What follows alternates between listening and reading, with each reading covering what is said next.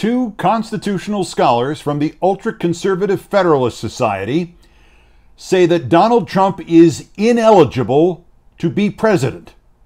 And the co-founder, co-chairman of the Federalist Society agrees with them. Quote, Trump cannot be president, cannot run for president, cannot become president, cannot hold office unless 2/3 of Congress decides to grant him amnesty for his conduct on January 6th. After a year of researching this, these constitutional originalists not only say secretaries of state in all 50 states cannot put Trump on the ballot, but that if they do, they are breaking the law. Trump is banned from office for life because of Section 3 of the 14th Amendment passed after the Civil War, excluded because he took an oath to protect the Constitution and betrayed that oath.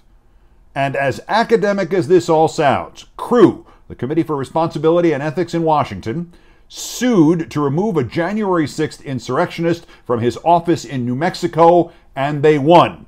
And they are ready to sue Trump. The remarkable conclusion of the conservative constitutional experts, Trump ineligible to regain the White House, and much more on the Friday Countdown podcast, available now wherever you podcast and also available now on YouTube.